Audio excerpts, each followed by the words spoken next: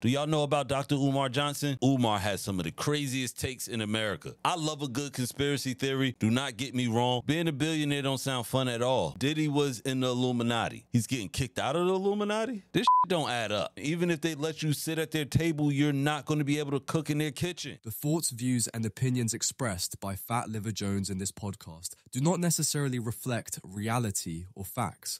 If you're seeking factual information, we strongly encourage you to do your own research. Much of what is said here is meant to be satirical and humorous. Enjoy the ride, but take everything with a grain of salt. You feel me?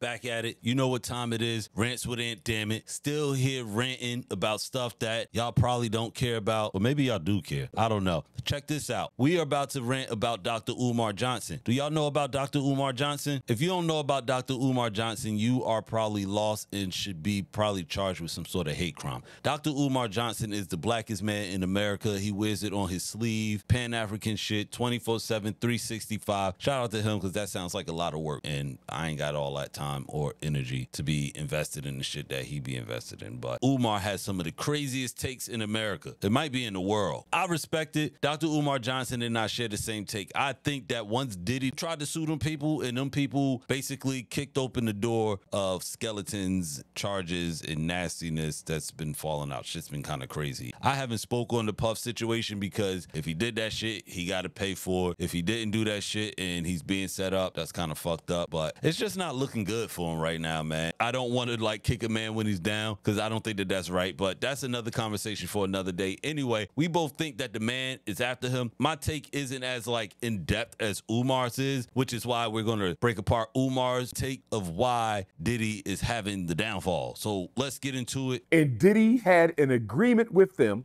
where they would help him market his De Leon tequila brand. And Diddy took issue with Diego because they had described the De Leon tequila liquor, Puffy's brand. They described it to their customer base as if it was an inner city, urban, quote unquote, ghetto, hip hop type of liquor. See, that part I didn't know. The way that I understood the lawsuit was that they were basically not putting him in the same placement as all of the other shit. And basically like Casamigos was on the run and he was like, yo, I can compete with Casamigos. And I've tried De Leon before. Sorry, Puff. It wasn't nothing to write home about. And I like tequila. I don't know. I could be fucking brainwashed too. And Puffy took issue with that because he said, I'm a global icon. I'm a hip hop mogul.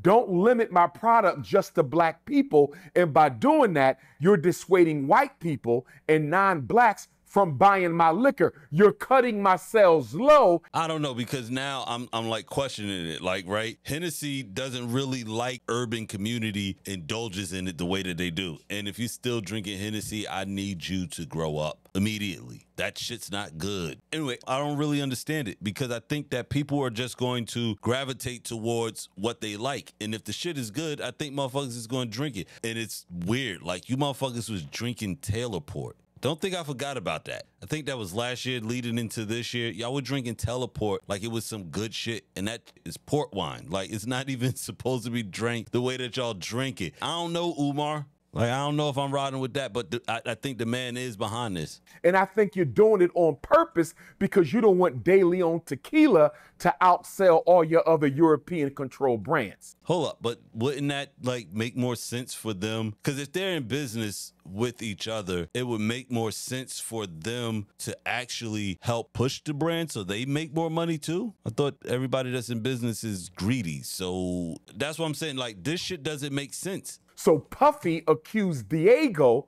of racial discrimination in advertising and marketing. Diego got upset with Puff, British-based company. They said, you done already made $1 billion off of us.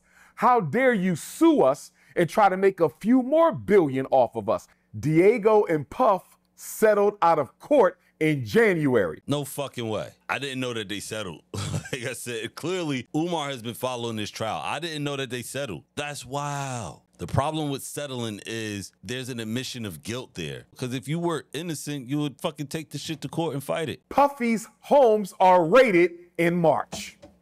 There's no way you're going to convince me that a company that powerful, Diego operates in 180 of 194 countries in the world. They operate in 180 out of 194 countries in the world. Hold up. So they basically control a marketplace. That's weird as hell. And I don't know why you would want to do business with somebody like that, but I guess if they control all of the marketplace, you really don't have a choice. I don't know, man. Being a billionaire don't sound fun at all. Like, you got to literally try to, like, make money with motherfuckers who don't want to make money with you. This shit don't add up. Something ain't right. I don't know, Umar. You are not going to convince me that 1 + 1 does not equal 2. There is no way they were forced to settle with Puffy in January, and less than 2 months later, his homes are raided. Watch this timeline. He sues Diego in the spring. Yep. Cassie comes out in the fall. Okay, I'm with you. He settles with Cassie in 24 hours. Diego is watching. Hold on, run that back. Watch this timeline. He sues Diego in the spring. Cassie comes out in the fall. He settles with Cassie in 24 hours. Diego is watching this.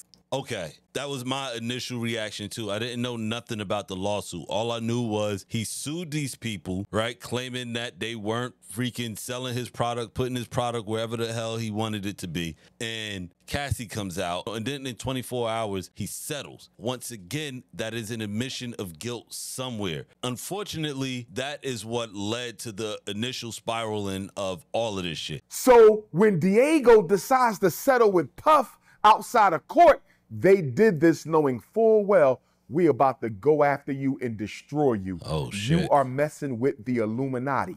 You have no idea. The rumor was Diddy was in the Illuminati, and clearly he's getting kicked out of the Illuminati. How'd that work? So all in all, what Umar is saying, though, is like you basically sue a company calling them racist, and they show you how racist they are. And when Puff was so quick to settle with Cassie, that showed the whole world he was vulnerable. That showed the whole world he has skeletons in his closet. But I called this right after he settled with Cassie. I was like, something ain't right. And I'm not saying that the man is innocent. I don't know. And y'all need to stop comparing fucking Harvey Weinstein and the fucking Epstein dude. Like, those motherfuckers, like, me personally, I just stay out of white folks' business. Anyway. I bet you after they settled with Puff, they probably never even made it to the airplane. They picked up the phone and they called King Charles III.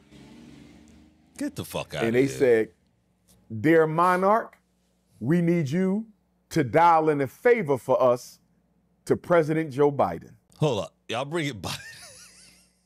Leave Biden out of this. Biden probably don't even know that this shit is going on right now. How the hell he get wrapped up in this shit? This little nigga out of New York City, he think he can go to war with the big boys and not pay the consequences. Sean Puffy Combs, that hip-hop king out of New York, he think he can tell white people what to do.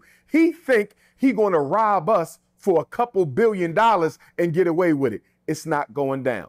Dear King, please make that call on behalf of your citizens. All in all, I love a good conspiracy theory. Do not get me wrong. I would literally wear a tin hat if it didn't look stupid, but it does look stupid, and I'm not trying to look stupid, even if I might say some things that y'all might deem are stupid. I don't give a fuck either way, but check this out. Umar broke it down so well that a lot of people can actually see a different perspective, because you have a lot of folks out here saying that the man is trying to take them down. This doesn't happen to white folks. Like I said, it just goes to show you that they still have the control no matter who the fuck you are. Even if you're playing in their market, you're playing in their field. I don't know if y'all know, but the game is fucking rigged. And if you think that you're going to get out here and be above the so-called status quo, you're wrong. It's not going to happen. Even if they let you sit at their table, you're not going to be able to cook in their kitchen. Leave y'all thoughts in the comments. Thumbs up, thumbs down, whatever the fuck you feel. I'm fucking out of here.